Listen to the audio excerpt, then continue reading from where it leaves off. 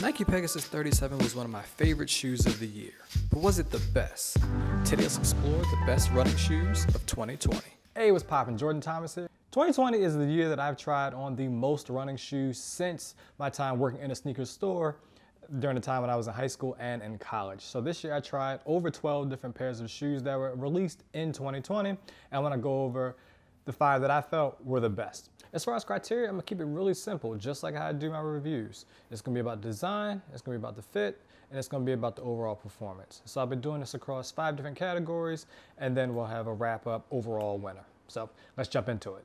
Let's begin with the shoe that I think a number of us have in common, which is the best daily trainer. And so this shoe is gonna be the one that you use for the majority of your overall workouts. And so my winner in this category is going to be the Nike Pegasus 37. This for me has been the most reliable shoe throughout the entire year. Although it was released in May, for the last 6 months or so, this is the shoe that I've put the most miles in. I'm on my second pair. This is the first pair that I purchased. I'm already up to about 300 miles in these and they're still going. I picked up a second pair, put together another like 200 miles in those as well. Just a very reliable shoe. Everything from a person training from the 100 meters to the marathon can find something to love about this shoe. Particularly the fit for me was something that really stood out, as well as the overall outsole continues to deliver. I appreciate the update by using React foam throughout the overall shoe, and with increasing the toe box just a little bit, I think this allows for more types of runners' foot widths to be able to fit in this shoe. For my race day option, I went back and forth about this one a little bit, but at the end of the day, the Nike Alpha Fly for me is the best race shoe option available for a lot of us. I think that where I've gone back and forth about the overall fit, particularly because of these AirPods, and I think about just what was released during this year and of the shoes that I've tried, this for me was the shoe that I picked up if I decided that I wanted to go as fast as I possibly could, with the exception of putting on a racing spike.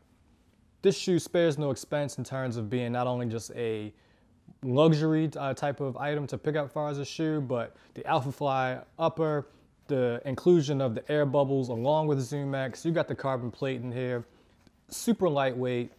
This is the shoe that I would use particularly for like a 5K through like a half marathon. I do still think I would have some difficulty being able to hold the form necessary to run a marathon in these, but if you're looking for a very fast race day option, this is the one that I would pick up. Now, when it comes to just a general speed day, so something where I'm doing something like tempo, or I'm gonna be doing like mile interval type pace, this shoe surprised me. I did a lot of social media behind this shoe, and I still don't think it got the views that it deserved, but my shoe of the year when it comes to speed is going to be the Brooks Hyperion Tempo. This shoe really caught me off guard. I like the overall design in terms of the way the upper definitely looks like something going into like hyper speed. The fact that they're using nitrogen in the midsole, there is no plate. The outsole has shown to be pretty durable. I've been beating them up plenty. The fit is really nice. These laces are a little weak sauce, and so I still think they need to update those. But this has just been a fantastic shoe for me, and so for the workouts where I'm trying to go fast, this is the shoe that I pick up. Now, in the max comfort category, this one is actually new to me. I had not spent a lot of time purchasing max comfort shoes because just the way that I run, I didn't necessarily see the benefit in doing it. But boy, am I glad that I did. And so my winner for max comfort shoe of the year is gonna go to the Saucony Triumph 18. This shoe has been an absolute godsend for the days, which is most days now, where I don't have necessarily a very specific goal in mind, and I just need to go put in 8, 10 miles, 90 minutes, 45 minutes, and I just want a shoe that's just gonna just like do what I needed to do for the day. The Saucony Triumph 18 is definitely that. Another one of these shoes that I would put kind of in a luxury category, particularly because of the way the upper feels. As the weather has started to change and get cooler, I like that the upper feels a little bit warm. I like that they updated the outsole as well as the midsole using the Power Run Plus, and they were able to more or less like shave down what I thought looked kind of Boost-like last year, and to being able to do something that I felt like is very like Saucony's own. And this black colorway is pretty dope.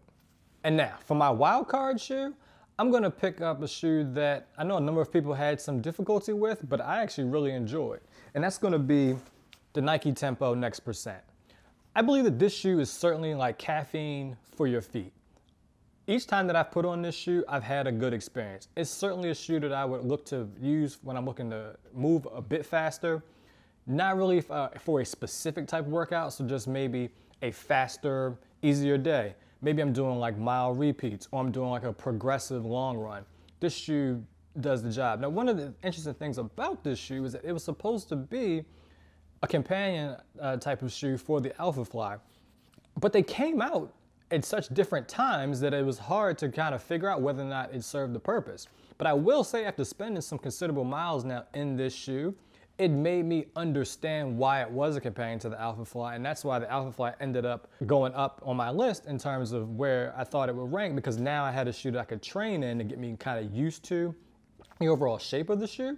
And then when I put it on, I was like, oh yeah, this is money. So it comes in a little bit heavier. It's certainly pricey, coming in at 200 bucks. But if you're just looking for a shoe that's just gonna give you a very unique feel, this is the one. I've laid out the 5 shoes in each of the categories.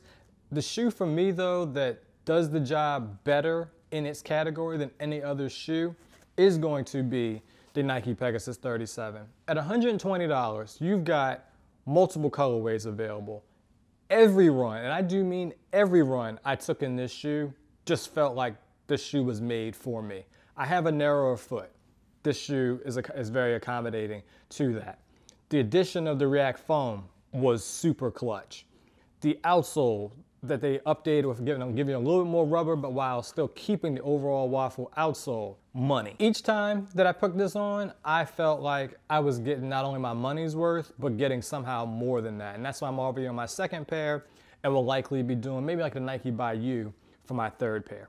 Those are my top 5. I'd love to hear from you in the comments. What's your top 5? Which ones did you agree with? Which ones did you disagree with? Hey, who did I leave out that you thought that really should have been a part of the overall list? Now, if you want to dig into any one of these reviews in a bit more detail, I've got a playlist here for you. Thanks so much for watching. I've grown with you over this year, and I just want to create a place that people that look like me and people that empathize with people who look like me, kind of a place to just come and chill. I think between the pandemic, as well as the various issues that have been highlighted in the way of social justice, just has taken a toll on a number of us. And so me being able to create a space where we could chill and rally around something that a number of us enjoy, like running, was really important to me.